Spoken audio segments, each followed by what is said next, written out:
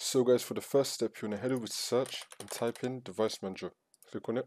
Now once you're on this, we're going to expand IDE ATA controllers. And then you're going to right click on your controller, click on update driver, and then click on search responsive for drivers. If the best drivers for your device have already been installed, then you want to go back and click on browse my computer for drivers. And then click on every pick from a list. Then you want to install the one that comes up here, click on next, and then install that. It's going to ask you to restart your computer, but don't restart it yet till you complete the next step in the video. So click on no. And now you want to head over to search again and type in CMD.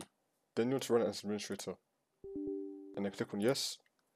Now once you're on this, we're going to type in chkdsk space /f space /r and click on enter. Now once this comes up, you're going to type in Y and then click on enter. Now you want to type in sfc space /scan now and then click on enter again. Then you want to run the scan. Now once this scan has been completed, you want to restart your computer and then the problem should be fixed.